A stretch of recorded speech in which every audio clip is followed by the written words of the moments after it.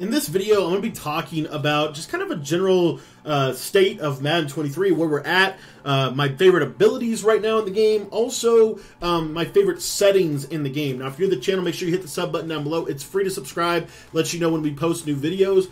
Also, if you want to get my brand new defensive ebook, I just released a $1 ebook. I think it was Monday that I released that.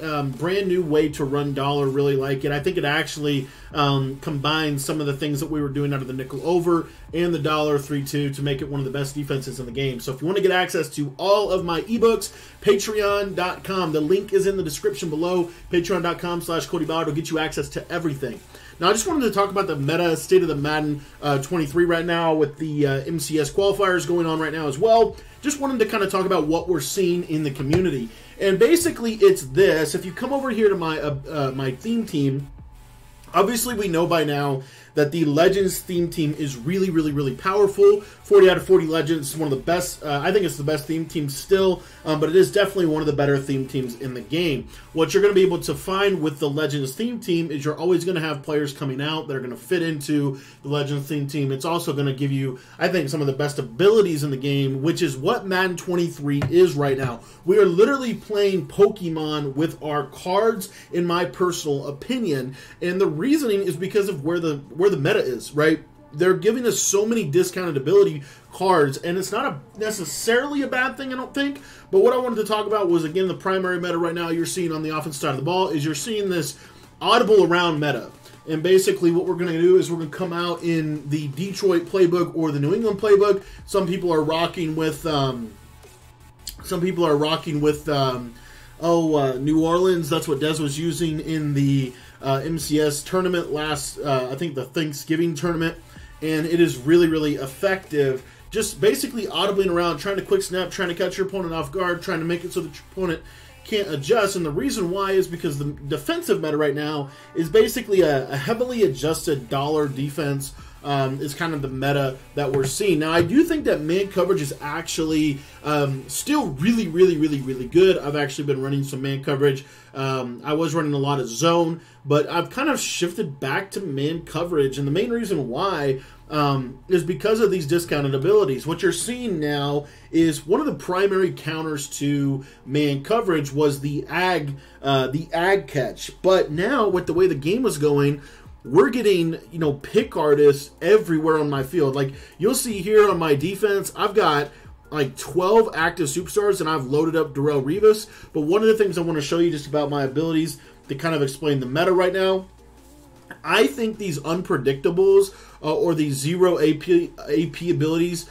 are really good. So I'm rocking like 2 unpredictables and a speedster, and I've actually noticed really good sheds from 3-man rushes whenever you're using these kind of players. The other thing I want to talk about, though, is pick artists. I think pick artists is an absolute must. I have pick artists on every player on my field. If you're not using pick artists, then you need to make sure that you're using some kind of KO ability. But really, Rod Woodson, I think he's the best slot corner in the game right now because he gets deep route KO and pick artists for 2 AP total. You're looking for these ability discounts all over the place. Another really good corner is Surtain, especially if you're playing man, because he gets medium route KO and pick artists. Again, pick artists is really, really important.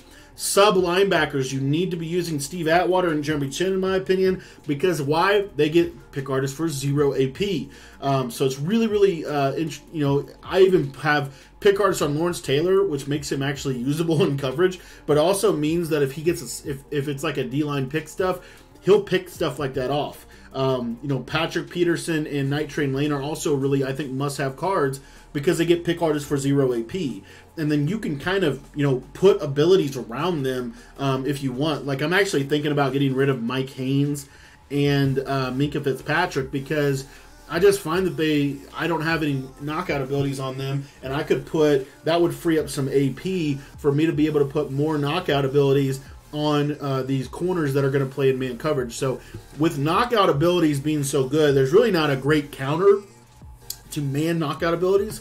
I think this definitely makes a lot of sense. Basically playing man coverage with a ton of knockout abilities, I think right now is the best way to be playing defense, which leads me to some other things that I wanted to talk about on the offensive side of the ball.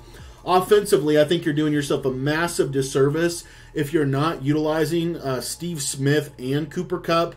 I'm actually thinking about going back to Jalen Waddle instead of Megatron, honestly, and the reason is because Jalen Waddle gets short out elite for 0 AP, right? The route running abilities are really important. I think route tech is terrible. I was trying out Calvin Johnson with route tech. I think route tech is absolutely terrible right now with just the way the game is playing. So that's something to kind of keep in mind. Short in and short out elite have stood the test of time in Madden 23 being the best route running abilities. So you want to have short in everywhere. If you're like a bunch or tight player, you want to have short in on everybody. If you're a trips or spread player, you want to have short in on the inside guys and short out on the outside guys. I wanted to talk about the running back meta. I saw a lot of people in the MCS utilizing Jim Taylor. So his, if you look here, let me just put him in here. His 93 overall card is, if you look at his ability there, it's the honorary lineman ability. He gets that for 0 AP. What that's going to do is it's going to help pick up the dollar slot corner blitzes significantly better, because that slot corner is going to be basically blitzing into a guy that's going to play like a lineman, and he's going to get really good blocking animations on that player. So if you're not sending your back out a lot, that's a great ability and a great player to be able to equip. Another thing I wanted to just briefly touch on is Eric Dickerson. I think Eric Dickerson is still a really good running back, and what makes him such a good running back, if you think about it, is the fact that he's 6'3". Height is super important, and so you can literally ag people with your running back if you wanted to. So just kind of something to keep in mind. And then I wanted to talk real quick about my coach settings with you guys real quick. Something that I'm kind of testing right now is I didn't talk about Aaron Rodgers too much, but I think Aaron Rodgers is the best quarterback in the game for 2 reasons. Number one, fearless is not as big of a necessity as it was in the beginning, and he actually gets, if you look here, he gets Hot Route Master and Set Feet Lead, these two together for 4 AP. So if you're not using Fearless, I think you save a lot of AP doing this. I'm kind of messing around with gift wrap. If you want more information about that, check out the Patreon. We actually put pro tips in there as well to help kind of keep you guys up to date on things. The other thing I wanted to just briefly touch on was the offensive line. You're going to see here, I basically just I literally Googled best pass blocking line, and these were all the cards that I have. I grabbed a couple of these 0 AP abilities. This one right here, Fool Me Once, you can run Natural Talent or Fool Me Once on Slater. I'm just kind of testing out different stuff from the offensive line perspective, because I feel like the only way that I really get pressured anymore is if I get shedded. And I feel like defensively, if we can learn how to get a better shed, it's going to significantly improve our defense. So I'm kind of testing some stuff out with that. Last thing I wanted to talk about is my basic game settings here real quick for you guys. Little December update for you. And that's the main thing that I've changed. Coin toss, I'm still kicking. Still want to have this against the win, in my opinion. And then the big thing, though, is if you come down here to skill-based passing, I have gone back to Classic. And a lot of pro players are actually shifting back over to Classic. So I'm kind of honestly just following suit. And I just don't like Freeform at all. I just feel like there's way too many overthrows with it. There is some things you can do with Freeform that you can't do with Classic. I will say that. But there are also, I think, the pros or the cons outweigh the pros in my personal opinion. So I'm kind of messing around with Classic. If you have Freeform on and you try to throw it without quote-unquote freeforming it, you'll notice that the accuracy is not... it's not the same as if you use Classic with no freeform. So all things being equal, if you Classic pass and you have the skill-based passing on, you're going to notice that the pass leads are terrible on that. If you Classic pass and you have your passing set back to Classic, then you're going to notice those pass leads are a little bit better. So just kind of something to think about. This is kind of what I'm messing around with right now. And then gameplay, just auto flip on, ball hawk on, heat seeker assist. I think you actually should turn this off. I'm actually going to be turning this off, and the reason why is because I just feel like it actually is not that good this year.